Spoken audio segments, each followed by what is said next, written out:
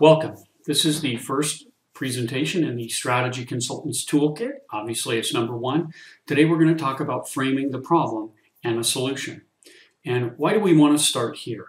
Well, let's think about the end goal of our consulting projects. What we want to have is insightful recommendations that will drive business performance. We want to have a dazzling presentation that will impress our clients. And we want to create a relationship that will allow us to have repeat business and continue to help our clients improve their business performance.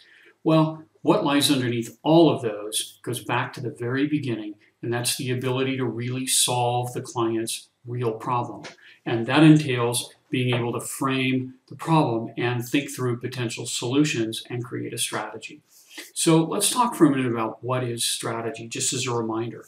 Well, strategy is choosing about where to invest, how to invest, what resources to allocate, including human actions, over some longer period of time in order to create a competitive advantage, which is usually measured as superior performance. So with that in mind, a good strategy problem will have three components. Number one, it'll be about resource allocation.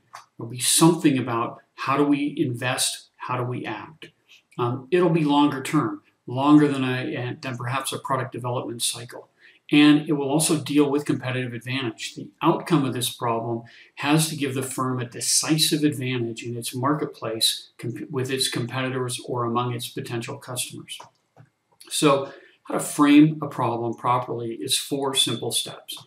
Number one, we're going to talk about how to define the problem. Number two, how to develop a set of candidate solutions. Number three, how to articulate a set of hypotheses about those candidate solutions and identify the key assumptions that go with those hypotheses. And number four, in the spirit of the scientific method, we're going to identify the critical test and the data that will be required to help us verify or refute the hypotheses. So let's talk first about defining the problem. Well, first step, and a great place to start in terms of defining the problem is to ask the client. They typically know what the problem is they're facing and what problem they want solved. The next step is a bit more complicated though, and that's to find out why this is an important problem. Now your client's going to think, well, of course it's important because I just told you. But here are three follow-on questions that you really want to understand. What's the pain that the problem is causing? Is it lost revenue? Is it competitive disadvantage vis-a-vis competitors or new entrants in the marketplace? Or is it a threat to our very business model and existence? Remember, at the end of the day, the client's paying you to make the pain go away, not necessarily to solve a particular what they think the problem is. So you need to understand, to get some broader context, what's the pain point and also what's the level of pain? Is it bleeding at the neck or is this a minor scratch? Secondly, you want to understand who's ultimately responsible for this problem. Is it your client? Is it perhaps your client's boss? Is it the board of directors? Well, what you want to try to focus on is solving a problem that's a problem that your client has responsibility for. That makes for a better solution. It's a whole different thing to advise an entrepreneur about whether she ought to buy another company than it is to advise a middle manager in a large corporation who will have to take your recommendations up to the board or up to the C-suite for approval. Third, how is the organization currently managing this problem? So are they living in denial that it's not really a problem at all? Are they tremendously anxious about the problem where they're doing nothing but wringing their hands? Have they tried a few things and failed? Have they hired an intern or dedicated some staff to working on this problem? This isn't so much important for framing the problem, but it really matters later on when we talk about how to present solutions, because all problems exist within a context. Problems tend to be organizational, and the context tends to be emotional. And so understanding the emotional content of the problem is an important part of effectively framing. So, once you've asked those questions, you typically want to frame the problem as a question. And the reason you want to frame it as a question is because everything else we're going to talk about is how to find the answer to that question. And remember, a good consulting engagement is about one question. Now, there may be follow-on questions that will be different engagements, but you want to focus on one question. Here are some examples. Number one, perhaps which international market should the company enter first? Not which international markets are attractive, but which one should the company enter first? How should the company respond to X, a new competitor in the market? And finally, how can a company ignite growth? Now, this is the example that I'm going to follow on through the rest of our presentation, talking about a potential problem of how might a company ignite growth. Think about developing, the next step is developing candidate solutions. So think big picture first. So think about, instead of, well, we could solve the problem by using blue in our packaging instead of pink, or we could have plastic instead of cardboard packaging. Let's talk about big picture. Are we selling to the right customers? How are we making money? What are the long-term market trends? So start big and then let's go small. You want to create a solution set that's mutually exclusive and collectively exhaustive. So each of the elements, each of the potential solutions should be different from any of the other solutions, but when you roll them all up into a whole, you should have all of the potential solutions. So if our problem is how to ignite growth, well, let's start by thinking at the very big picture. Growth could be about, do we have the right products? And how do we goose our product sales in order to grow? Or are we in the right markets? Are we in slow growing or stagnating markets, or are we in rapidly growing markets? So these two are a great way to frame a growth problem, and notice that they're exclusive, that you can have products that could sell and you can have markets, and both of them are important, but they may be independent. Okay, then we'll go to the next level of detail.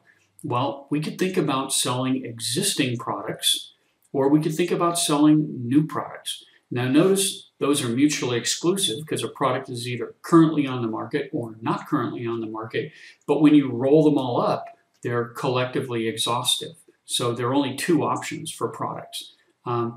Same thing for markets. We can sell into existing markets, or we can develop new markets. So we've got the MECE criteria. And now let's just flesh this out just to finish the example. If we want to sell more existing products in existing markets, we're talking about how to increase penetration.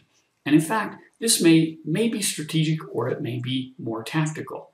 If we're talking about selling new products into an existing market, then we're talking about a product development capability within the firm. And that's something that's clearly strategic. Are we allocating resources over the long term to develop products that will give us a competitive advantage? Let's say we want to take our existing products into new markets. That's about market development. And the questions there will come to later. Do we have the right skills and do we have the right abilities to find and identify new profitable markets? Finally, if we want to create new products to sell into new markets, we're going to diversify. And that could either be internal through just a greenfield entry into a new market and a new product space, or that might even be an acquisition. Now notice here this 2x2 matrix you might have seen in your marketing class. It's the classic Ansoff growth matrix. But it's a nice way of framing potential solutions about how do we grow the company. Okay, next step, develop and articulate a set of hypotheses and core assumptions. A hypothesis, just by way of reminder, is a clear declarative sentence that is either true or false. So in our igniting growth example, let's say our hypothesis is market development is the best strategy for growth. Now notice that phrase is the best, not market development is one of the strategies for growth or a potential strategy. But by saying that it's the best, it will either at the end of our research be the best or it won't be the best. So the hypothesis will be true or the hypothesis will be false. Next, you want to think about what assumptions would have to be true in order for us to believe that the hypothesis is correct, or in what world is market development the best strategy for growth. So let's look at some potential assumptions. So assumption number one might be, hey, the current product that we're selling actually adds significant value in new market X. Well, okay, that's a great assumption because if we don't create value, it's hard to create a competitive advantage in the new market. Assumption two might be, hey, market X is actually big enough, there's enough demand to make it viable to overcome the costs of entry and the costs of operation. Number one and two have both been external. Number three might be something internal, that we have sufficient marketing capability to pull this off, to actually successfully enter market X. The beauty of hypotheses and assumptions is what you're out to do then is test the assumptions. Because if any one of those assumptions is false, then the hypothesis is false, and you can move on to another potential solution. So the product may add value, the market may be big enough, but the company may not have what it takes, the moxie, to enter that market successfully. Therefore, market development probably isn't the best strategy for growth. Okay, so the fourth step is develop the critical test. So we know what our assumptions are, and the critical test and our hypotheses and our assumptions, going back to the AstroTeller stuff that we talked about on the first day, what data would prove our hypothesis false? This is what AstroTeller and his Google group are doing. They're trying to falsify the hypothesis that whatever they're working on is actually a good idea. They're trying to prove it's a bad idea. And that's better than trying to prove it's a good idea, because again, it's easier to find data that will support your hypothesis than it is to find data that will reject it. And it's far more comforting to find confirming evidence. So once we get the critical test, then we're going to go out and do qualitative research or quantitative research, and we're going to actually find the data and compare the data to our assumption and see if we can make a judgment of whether it's true or false. So for example, assumption number one, the product adds significant value in the new market. Well, it might be a critical test is let's review competitors' offerings in the market and see how different our product is from theirs. We may in fact go out and do that and find that there are two very similar products to our own, so the value added might be marginal but not significant. Assumption number two, sufficient demand exists to grow in X market. Well, the total available market might turn out to be big enough, but the serviceable obtainable market, or SOM, might be too small to justify the cost of entry. So we have to think carefully about how we slice up the market and how we think about, is the market big enough?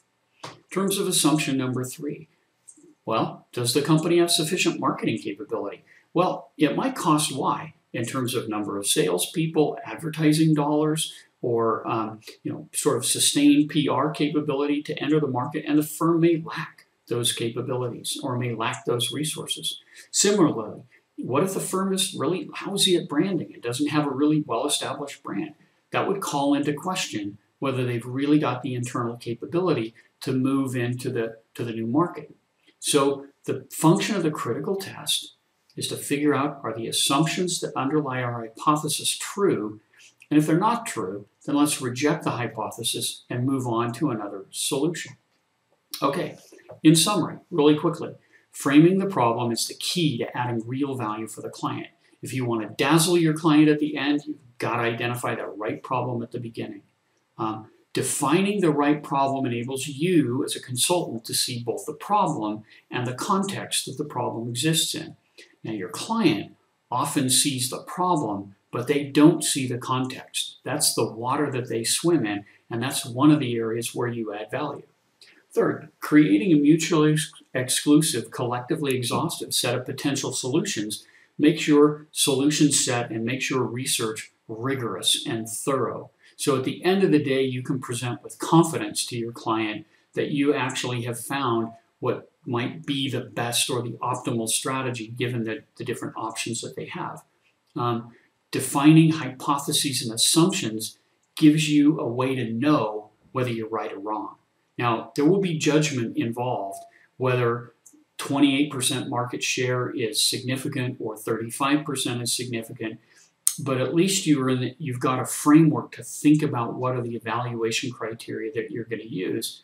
And finally, the beauty of the critical test part of this analysis is that it determines what your research strategy is. Once you know what the critical test is and the critical data, then you know all we got to do is go find that data, either qualitatively through interviews or quantitatively by scouring the internet or by doing other types of research. Okay.